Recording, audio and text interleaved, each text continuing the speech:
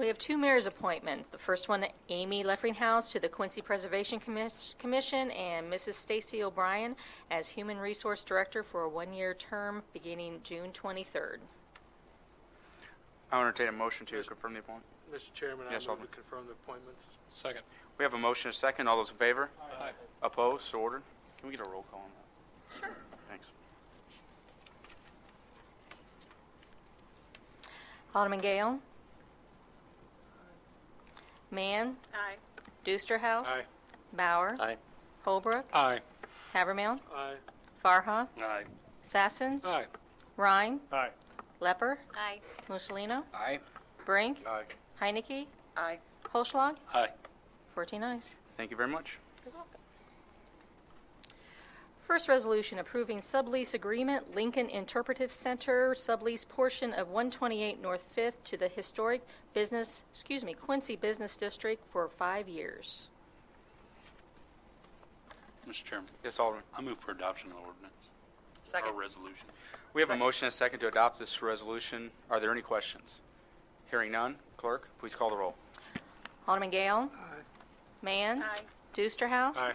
Bauer. Aye. Holbrook. Aye. Havermill. Aye. Farha. Aye. Sassen. Aye. Rhine.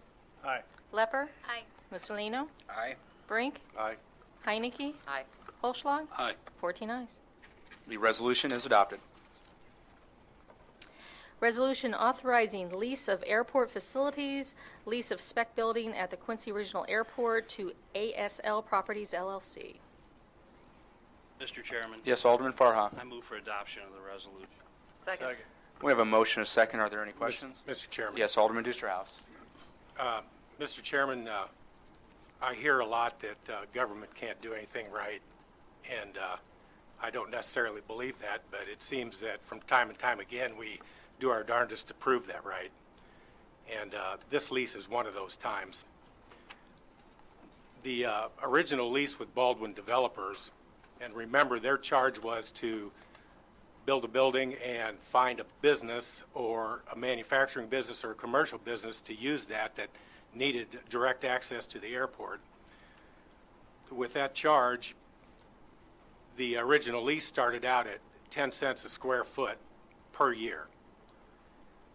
At that time, the prevailing rate for private hangars was 23 to 25 cents a square foot. Included also in that lease was rent abatement for the first 3 years.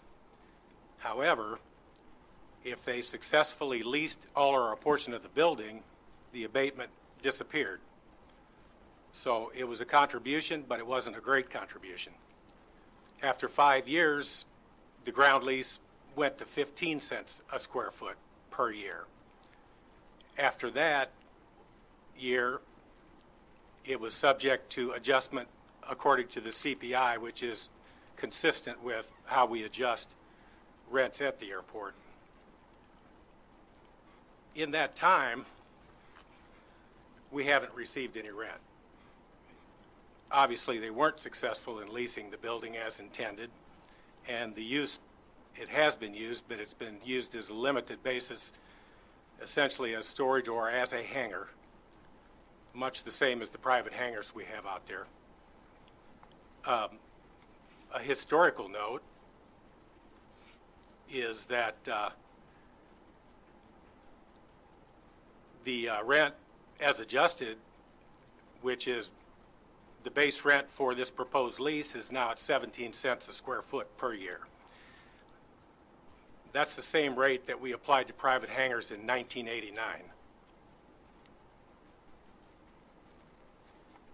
Today, it's about 30 cents a square foot.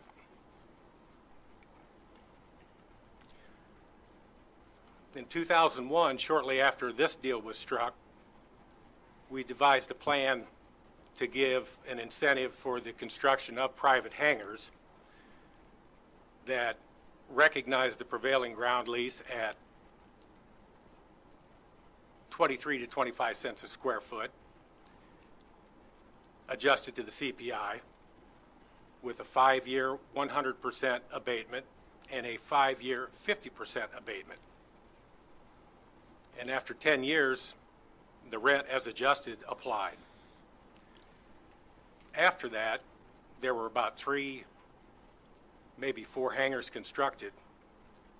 After that program, several requests have come in the interim years asking for a sweeter deal than that. So what we thought was the floor was not the floor. It was an opening to go further. A recent incident was one of those hangars sold after 10 years. The abatements were gone and the buyer wanted an abatement, of all things. We refused it. There was no benefit to granting an abatement to that. This current lease request far outstrips all other lease plans in the amount of public subsidy granted. It maintains the subsidized base rate, which, by the way, is 40% less than the prevailing private hangar rate. It grants 10-year 100% abatement, an additional 10 years 50% abatement, and in addition to that, it grants 40 years right of first refusal on the adjacent 50 to 70,000 square foot undeveloped property next to it. This right of first refusal, in my opinion, inhibits our flexibility in developing that particular ground, and that's more valuable ground in that development, or that planned development, because it has easy access to the taxiway that the city constructed in relation to the construction of this building. That taxiway was constructed at the same time as the apron to the building, which private hangars build their own apron. We built this. It was our contribution. We also built the access road. We also built the parking lot. Between the city and the state, it cost us $408,000. That was our first investment.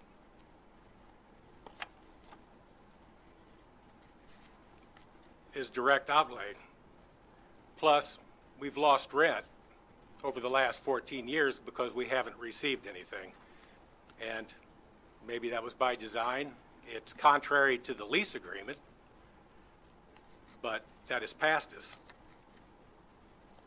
The lost rent in these 14 years, by my pencil on the back of the envelope calculation, is about almost $127,000. So now we've exceeded $500,000 in direct investment and lost rent. And remember, when I say lost rent, that's important because we subsidize the airport in excess of $300,000 and some dollars every year. So rent we lose or don't receive means subsidy that we have to continue. The proposed agreement over the next 20 years compounds that lost rent. A rough calculation for the first 10 years is almost $127,000. The 10 years at 50% abatement is about $75,000 on top of everything. That's assuming, I used the assumption that inflation was an average 1.75% a year, which I thought was very conservative.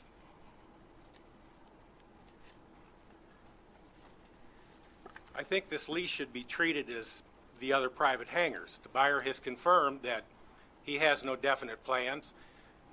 He'll install some facilities inside for his use.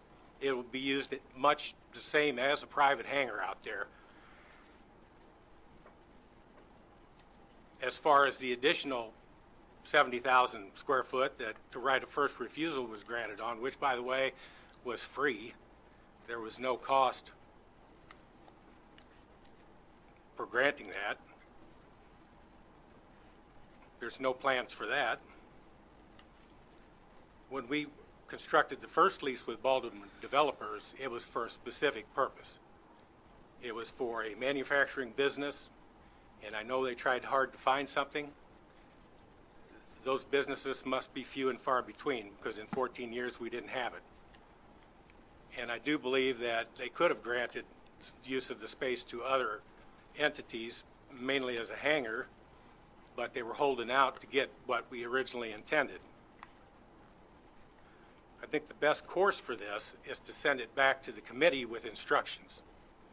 Instructions that a new lease be written along the same lines as the rest of the private hangars out there, using the prevailing ground lease as the starting rate and granting no more than 10 years abatement, 100% for 5 and 50% for 5, which was granted 14 years ago when we instituted a program for private hangars,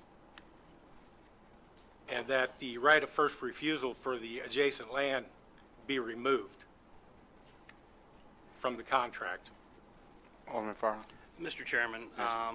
with all due respect to my learned colleague, who I have a great deal of respect for, I understand his concern about the form, but I'm not talking about the form here. I just want to briefly cover a couple of points he discussed. First of all, 14 years ago, and he is correct, there was a speculative venture undertaken in the airport with the City of Quincy, a cooperative partner. It was very speculative. The world looked different. The economic reality 14 years ago was entirely different. The reality is we've collected nothing in 14 years. The reality also is different. 14 years ago, there were active partners. Right now, the only active partner is Greta, the economic development, for lack of a better word, quasi-representative of the community, of a wide variety of the old Quincy Industrial Commission and the city. This would be an undue burden. I think they've made that clear, and I don't know if their representative wants to speak tonight or not, but it would be an undue burden on them. Secondly, that ground, and this is a ground lease, we're not talking about rent of the building, Greta owns the building. That ground is worth what someone will pay. And this is exactly the terms of what someone will pay. It's not worth what we think it's worth. It's not worth what some imaginary number. It's not worth the terms of the ground lease.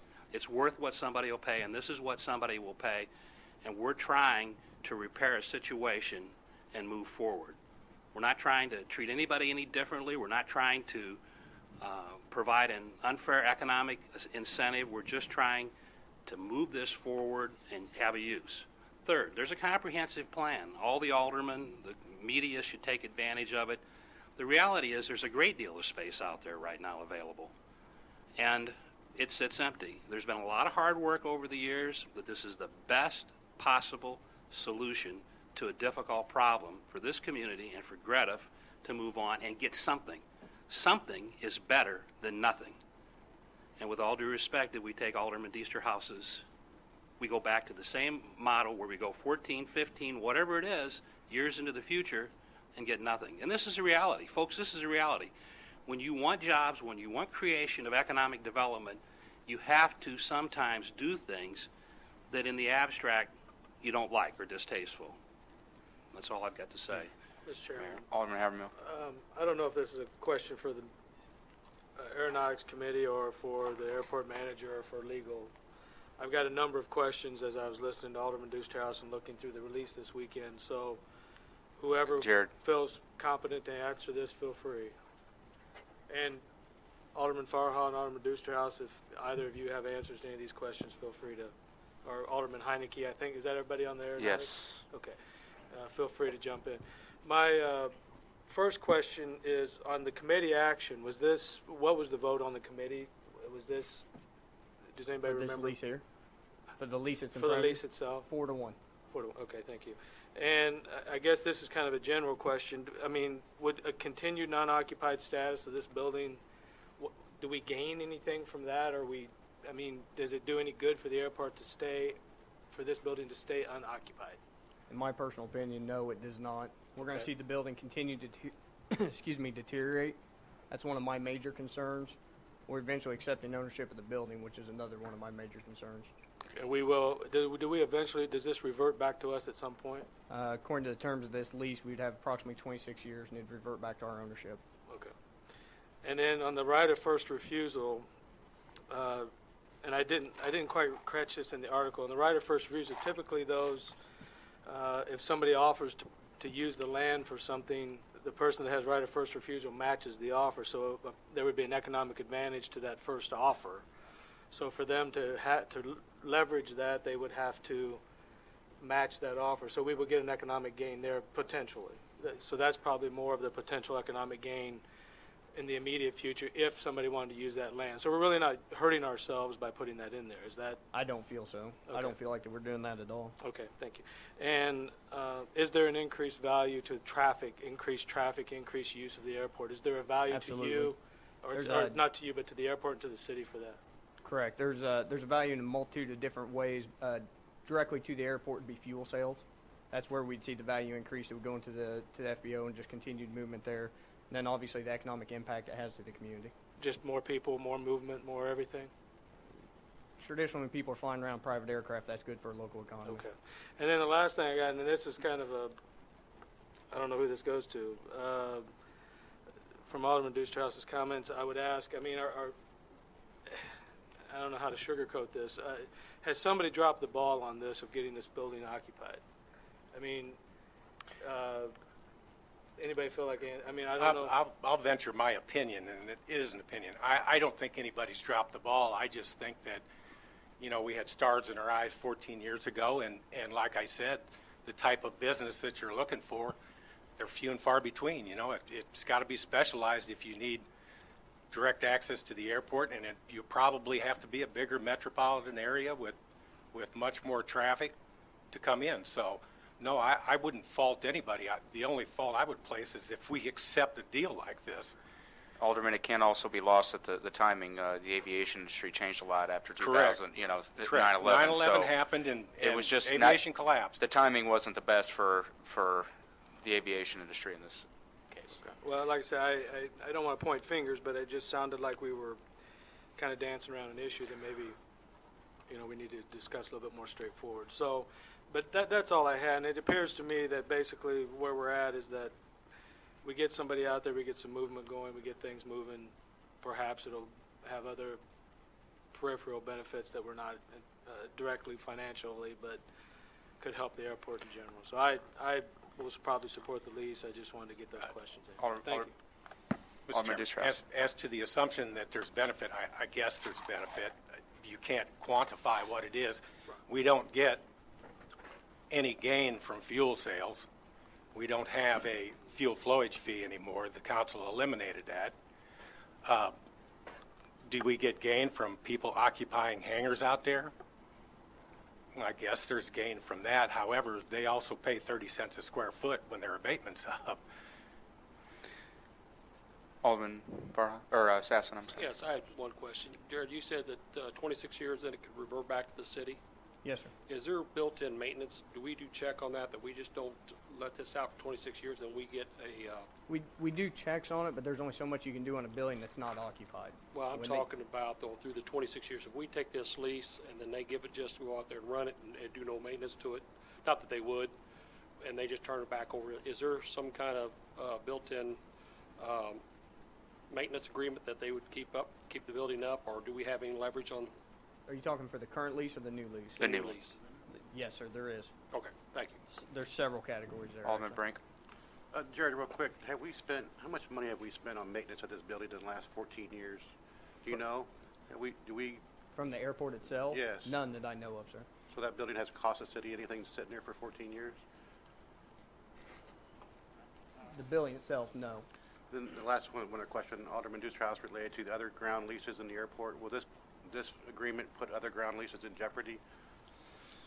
This is where a lot of opinions differ. I don't know. My personal opinion, no, it does not. I've spent a lot of time talking to other airport managers in the region, looking at some surveys. This building, this chunk of ground, the size that this lease is going to cover, there's nothing comparable at our airport. The whole goal is to spur development in that region of the airport. For the land option, I don't feel a lot of heartache there because I want somebody to take that land. If it's tied up with a maybe, we've got plenty of land to spare. So as you start comparing apples to apples, it's not there. It's apples and oranges on every spectrum. A lot of the airport managers concur that as you start seeing an increased land lease of this size, you're going to see a decreased rent rate. 17 cents is well within the realm of what was designed with the original lease brought up for CPI index. It seems like a very fair rate. Thank you. Any additional questions? Mr. Chairman, that last statement is strictly a matter of opinion. Absolutely. Because 30 cents a square foot is a reasonable rate, and that's the rate that we have been applying as adjusted for 30 or more years. To address some of the points that Alderman Farha brought up, I know there's scuttlebutt that says this is an undue burden on GRETF. However, they have not brought that to the committee. They have not brought that to me personally. I'm frankly don't take much stock in third, fourth-hand conversation or such. I did communicate with Marcel a couple of times and ask about their revenue and expense, and he said they had a spreadsheet. I haven't seen it. I guess I was supposed to go down and view it. It couldn't be sent to me. To Tony's question, all our leases require owners to maintain their hangars to our standards. So they will be maintained. If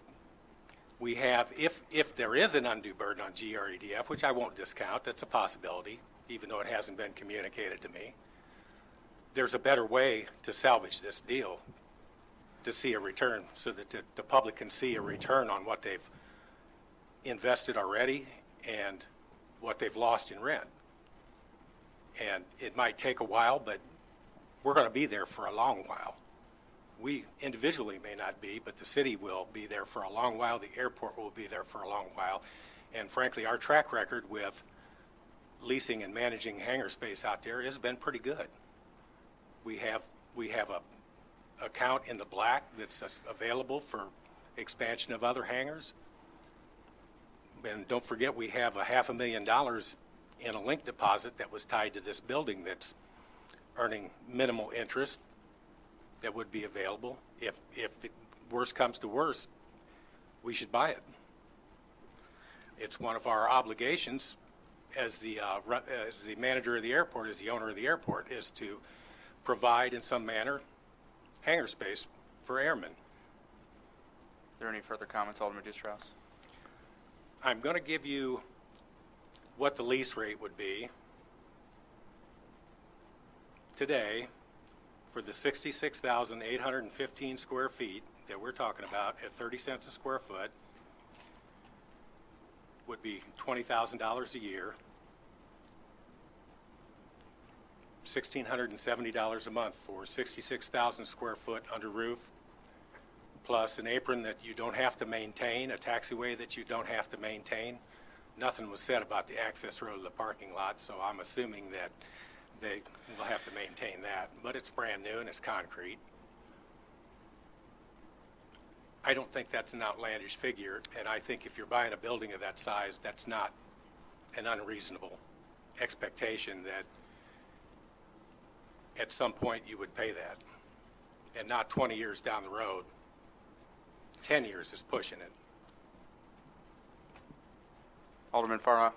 Yes, I just want to go back to a couple of things, and Jared, you can comment at the end. First of all, I want to point out to the alderman again so we don't get confused. We're talking about the ground lease, strictly the ground. The building is owned by Grediff. There is a link deposit that was used originally 14 years ago, federal dollars, to guarantee the loans on the building with the various partners, okay? Number two, the last thing that I would ever want to see is us own the building. I don't think the support is here to own the building. Whether Alderman Diesterhouse and I agree with the idea or not, the reality is I don't think the public support is there. And to be honest with you, government owning a building and trying to operate it probably isn't the wisest thing. Now, to Alderman Habermel's question, no. I don't think anybody did anything wrong. I think the economic conditions turned negative, and I think you've got Peoria, you've got St. Louis, you've got Chicago, you've got Springfield, you've got Bloomington. All those are active airports, and they're recruiting. Peoria is quite large, recruiting the same types of people we are. So it hasn't worked. Grediff has someone who wants to buy the building. They want to sell it. They have an active interest. They are willing to try to develop the building, and they have met with us, and this is the best repair strategy. Finally, Jared, I want to ask you a simple question. The FAA has looked at this agreement. Have they found any way, any shape, any form that we've done anything untoward, anything inconsistent with their policies? Do they have any concerns about this lease? No, sir. Thank you. Okay, we have a motion and a Mr. second. Chairman, I would make a substitute motion that this be referred back to the committee with instructions to write a lease that is strictly consistent with the leases in other privately owned hangars at the airport. Second. We have a motion and a second. All those in favor? Opposed? No. Okay, the substitute motion fails. We do have a motion and a second to adopt the resolution. Clerk, please call the roll. Alderman Gale. Aye. Mann. No. Dusterhouse. No. Bauer. No. Holbrook. Aye. Havermill. Aye. Farha. Aye. Sassen. Aye. Rhine. Aye. Lepper. Aye. Mussolino. Aye. Brink. Aye. Heinecke. Aye. Holschlag. Aye. 11 ayes, 3 noes. The resolution is adopted. Thank you.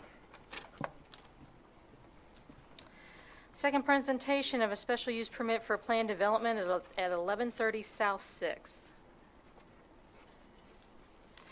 First presentation of an ordinance, a variation from zoning regulations, former 701 Jefferson, decrease the rear yard setback from east property line from 25 feet to 12.5 feet to build a two-family dwelling.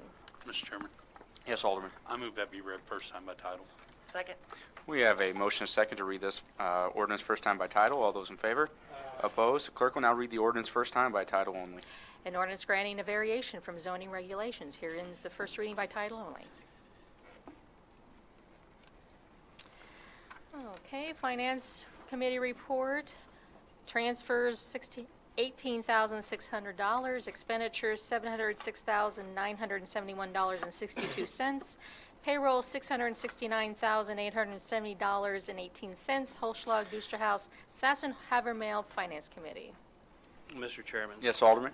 I move that be received and the vouchers issued for the various amounts. Second. We have a motion and a second. Clerk, please call the roll. Alderman Gale. Mann. Aye. Dusterhouse. Aye. Bauer. Aye. Holbrook. Aye. Havermill. Aye. Farha. Aye. Sassen. Aye. Rhine. Aye. Lepper. Aye. Mussolino. Aye. Brink. Aye. Heinecke. Aye. Holschlag. Aye. 14 ayes. So ordered. Any additional business, Madam Clerk? No, sir. Alderman Gale, any new business? No new business, Your Honor. Alderwoman Mann, any new business? No, sir. Alderman Dusterhouse? No new business, Your Honor. Alderman Bauer? No, sir. Alderman Holbrook? None, sir. Alderman Havermill? No, I don't think so. Thank you. I do have two things. We received a mixed bag of news last week. First, we were excited and honored to have one restaurant open on a riverfront and another break ground on Broadway. And while we welcome Panda Express and Chicks on the River to the Quincy community, we are sad to say goodbye to Graphic Packaging, TGI Fridays, The Mustard Seed, and Poppy's Religious Store.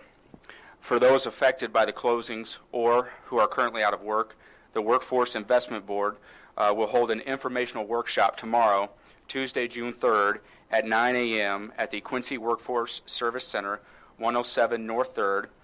The informational topics will include retraining for new employment skills and unemployment insurance. We also received news that Quincy Compressor has on the table consolidating the plant in Quincy with their plants in Alabama. For the employees, the city, and the state, this was unexpected news.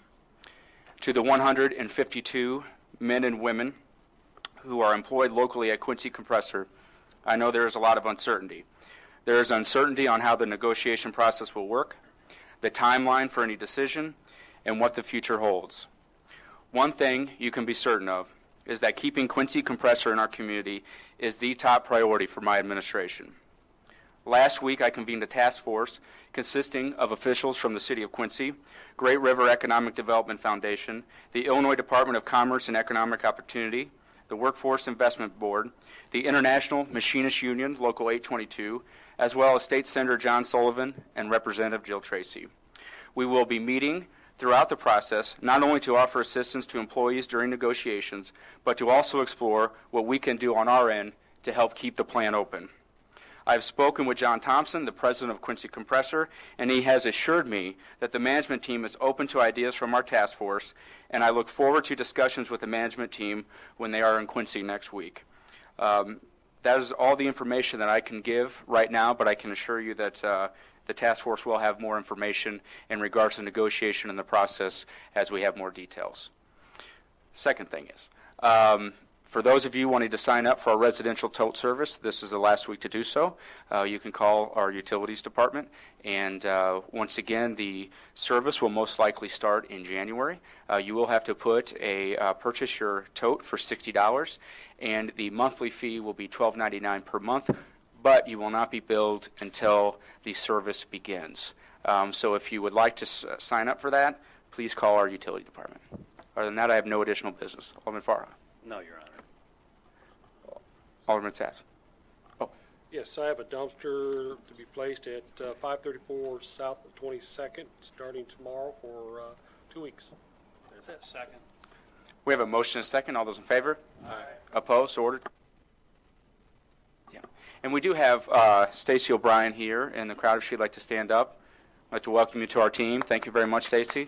Look forward to working with you. We won't hold it against you that your husband's from Galesburg. Alderman Ryan. No additional business. Alderwoman Lepper. Just asked to speak to Chuck Belbelheimer after the meeting, please. Sure. Thank you. Alderman Mussolino. No new business. Alderman Brink. No, thank you. Alderwoman Heineke. Yes, sir. Midsummer Art Fair will be Saturday, June 28th. They want 9th Street in front of the gallery from 9th to York up to 40 foot east of the alley that comes off of 9th Street between 9th and 10th Street. No residential property will be involved. It's only during the daytime till 6 o'clock, so the active public can come and visit from 11 to 5. Second. We have a motion and a second. All those in favor? Opposed? So ordered. Any additional business? Alderman Holschlag. No new business. Move we adjourn. We have a motion and a second. All those in favor? Opposed? So ordered.